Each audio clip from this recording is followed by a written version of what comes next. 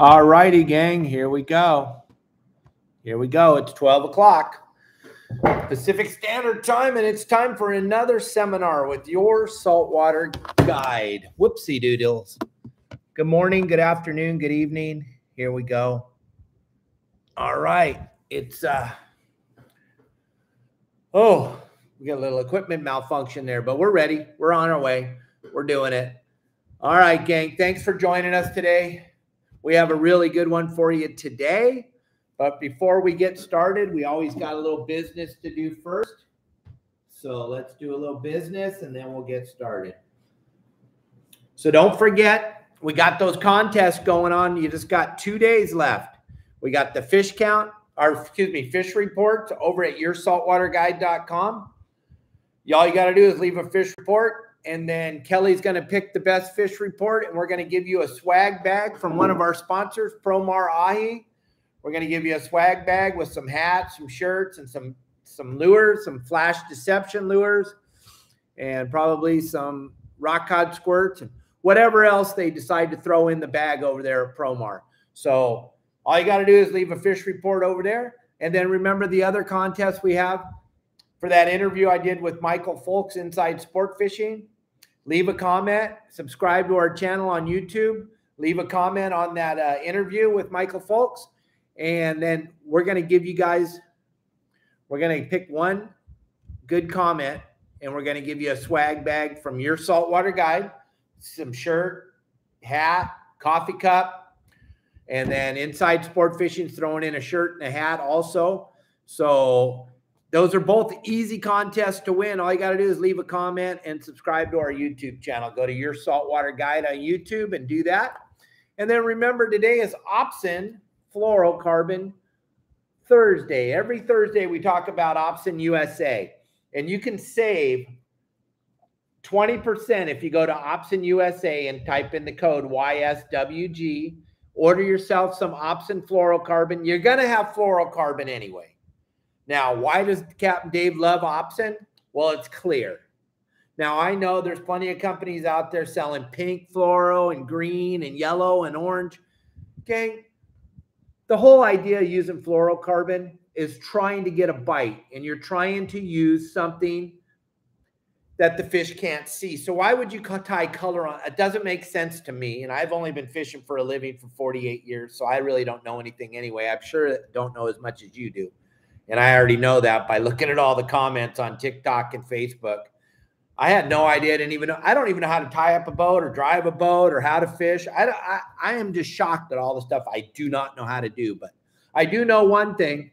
If the fluorocarbon is colored, has a color on it, and you can see it because it has color, I guarantee you the fish that their whole life depends on not dying by eating a lure or a hook with a piece of fluorocarbon that's pink or orange or green. My God, clear is the only piece of fluorocarbon I would ever tie onto my line. Clear, and OPSIN makes clear fluorocarbon. That's how I fell in love with it. Then Greg found me and said, oh my gosh, you like my product? Here, let's give all your followers a discount. So now you can go to OPSIN USA and type in YSWG, and you're going to save 20% on the fluorocarbon, and then you can get that shipped straight to your house. Another thing I love about this fluorocarbon is look at the way the spools all stick together. Greg's got a little niche. He put a little magnet in each one of these spools, and they all stick together. Pretty nice. And like I always say, when I have this on the bait tank, I'll throw my hooks right on there. It holds the hooks. So when you're fishing tuna or you're fishing whatever you're fishing for, you need some extra hooks. You just throw them right on the top of your fluorocarbon spool. It even holds treble hooks. Check that out. It holds them just fine because of the magnet on there. So those hooks are held right on there. Look at that. That's pretty cool, huh? So that's another great reason to have OPSIN fluorocarbon. It's clear. You get a discount. It's a magnet. All the spools stick together. Plus, it's a tackle box. I mean, there's so many reasons why you want to have OPSIN on your boat. So OPSIN USA, go over there, put in the code YSWG, save some money. Everybody wants to save some money right now. One other thing, gang, Your Saltwater Guide, the website, yoursaltwaterguide.com. Saturday is your last day for the 14-day free trial. If you haven't gone in on the 14-day free trial, I don't know what you're waiting for. I mean, you can't even get a gallon of gas in the great state of California for $4.99. That's what it costs a month to be a member of my website and not have to suck at fishing anymore unless you're into that. If you love to suck at fishing, then do not go over there and sign up for my website. But if you're tired of following boats around and fishing for boats every time you go fishing, then you need to be a part of my website, yoursaltwaterguide.com. The last thing I ever tell you to do is go follow boats around. You want to get out there, go look for fish, and there's no better way to find them than to go at yoursaltwaterguide.com with a slight little upgrade of your membership. You can have access to thousands of spots. For a slight upgrade, you can have a game plan that I make custom every Thursday, and I post it on the website at 3:30 in the afternoon. That way on the weekend, Friday, Saturday, Sunday, when you want to go fishing, you have a plan of where to go and what to fish for. How bitching would that be to not have to go out there and drive around and follow boats all day? Well, that's what you get over at yoursaltwaterguide.com. Check out the website, yoursaltwaterguide.com, and you promise you won't be disappointed. So 14-day free trial ends in just a couple days. So there you go. All right, here we go. So today is the fine art of tuna fishing. We have a phenomenal amount of bluefin just starting to move into our areas. The day boat, the San Diego out of San Diego, had a dozen fish yesterday up to 70 pounds. That tells me they're getting real close to striking distance of coming across the border. So I think it's imperative that we talk about this tuna thing and what's going on and get you a little more honed in on how to fish for tuna in Southern California. So there's a few things that I try to tell all my clients when I'm out fishing for them, with them on their boat, or when I was running charters up there in California. What I try to tell you is everything matters. When you go out there and you have a good game plan, you went to your saltwater guide, or you went to Fish Dope, or you went to Billy K's site, somehow, somewhere you got your information, or you just talked to your plumber and he's told you that last year when he went out fishing that one day he told you this is where we caught fish that one day. So you have some type of a plan, even if you got it from your plumber. And I love plumbers. I do, but I'm not taking fishing advice from them. But if that's where you get your advice, that's fine. You got to have a plan, though. You get out there.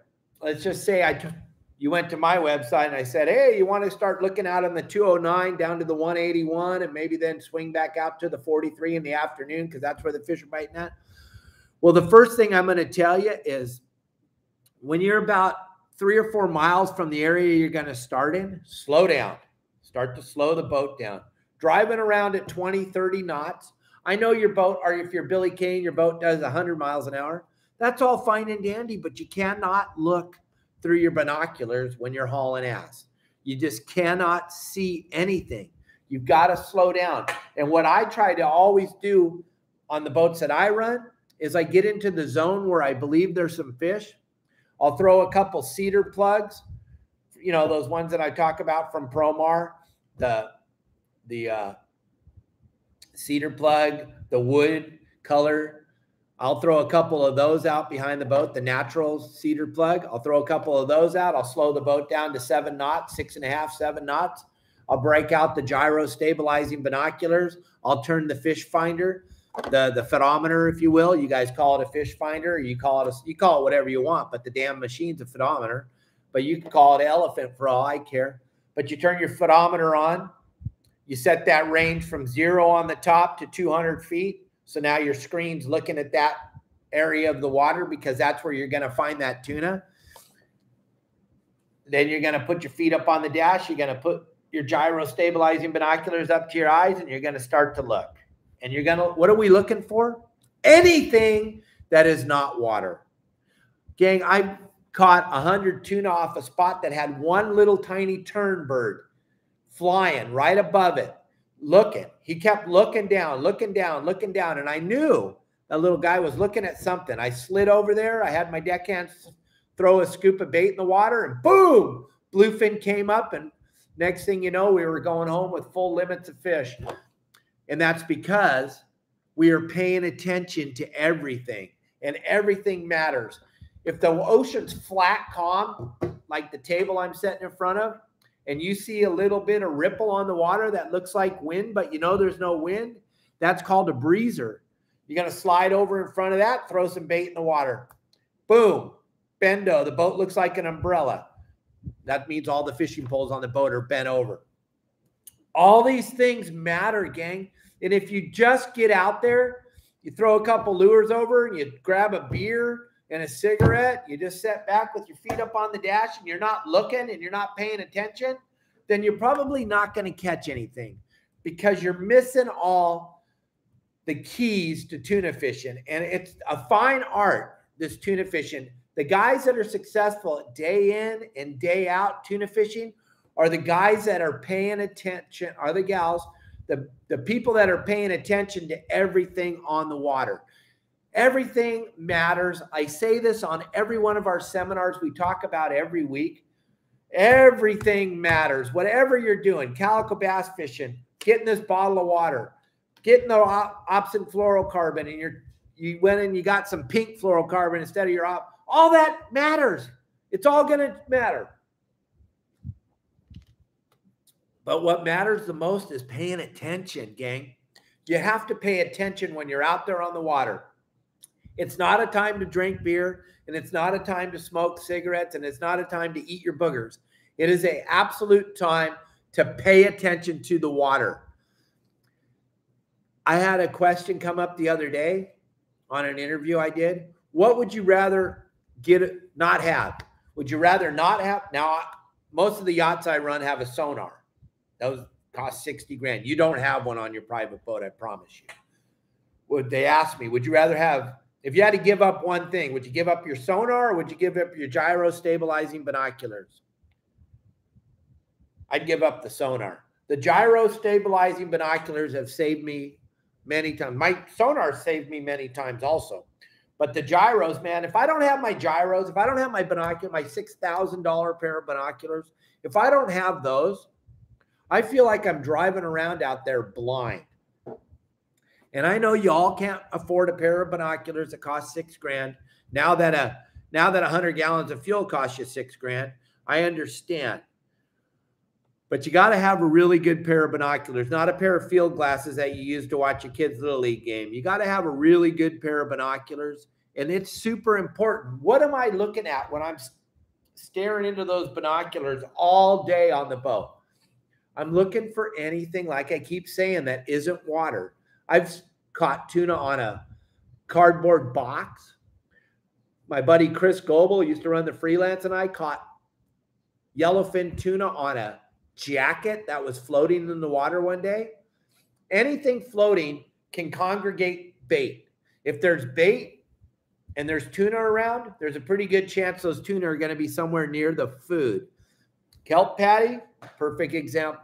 Bluefin, yellowfin, albacore, caught them all on kelp patties. Dorado, yellowtail. But tuna, as far as tuna goes, caught all different types of tuna on a piece of seaweed floating in the ocean. On the West Coast, we call them kelp patties. On the East Coast, you call it sargasso grass.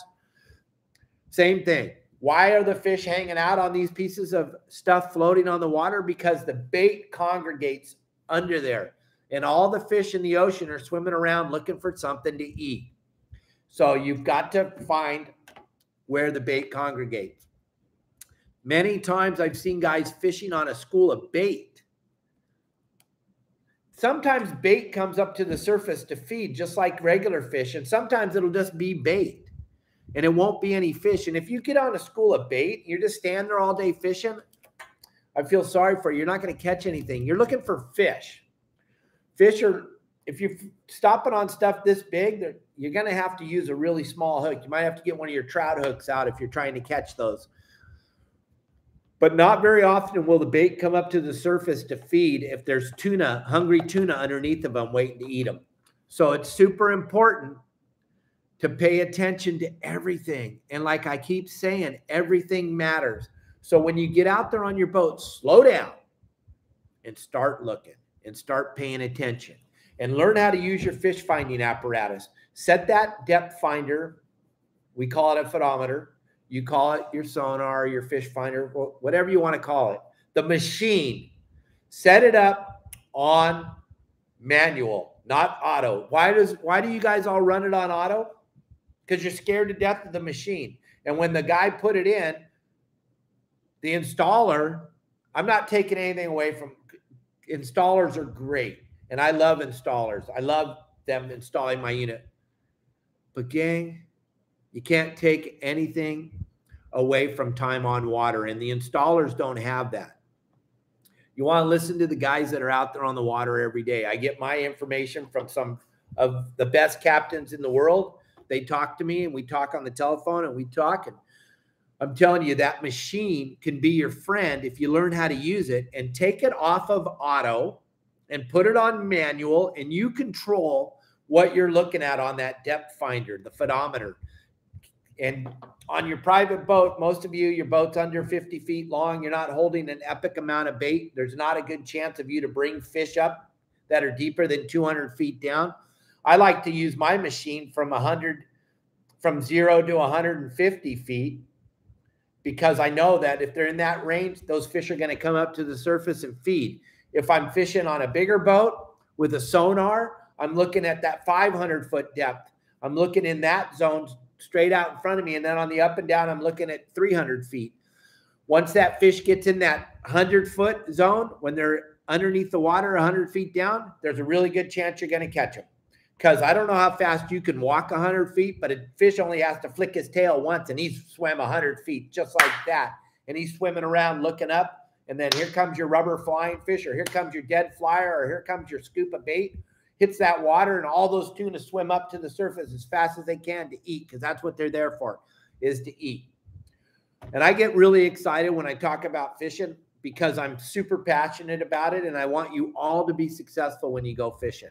So if all these things make sense and all these things sound really interesting and you want to be better at all this, go to my website, yoursaltwaterguide.com, gang, and sign up and go look at the 400 plus videos that are just like the seminar we're doing today.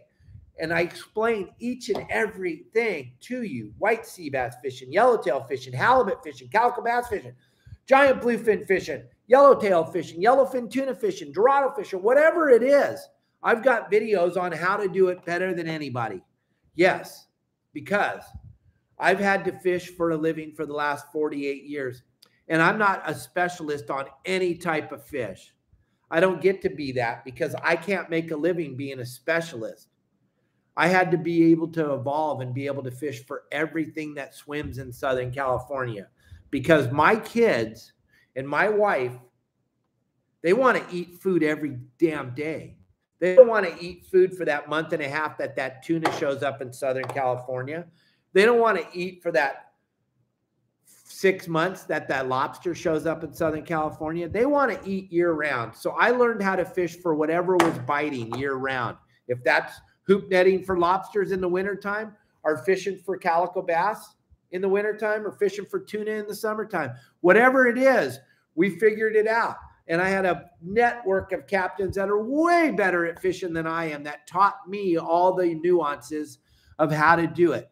And if you're watching these superstars of fishing that are 15 and 17 and 22 years old, and you're getting your information, I'll just tell you about me. I don't want to know what a 22-year-old knows. Sorry. You might be the nicest 22-year-old kid you've ever met in your life, but I don't want to know what he knows.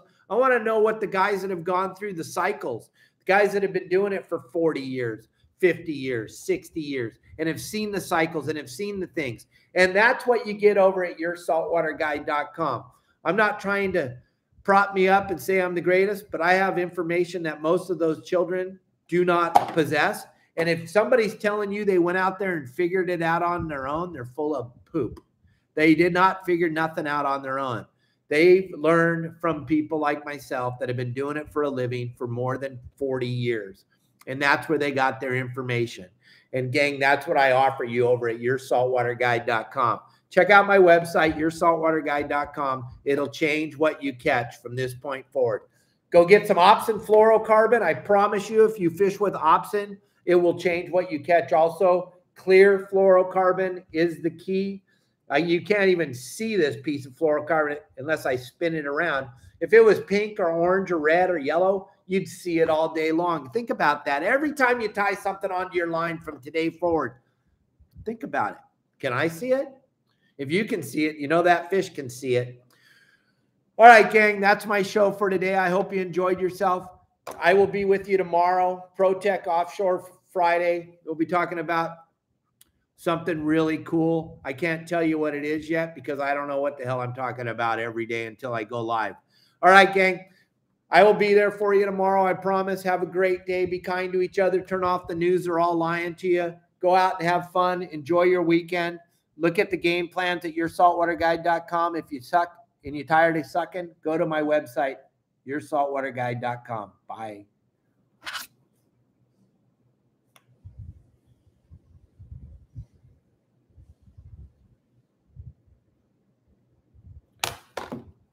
Da da da da da da.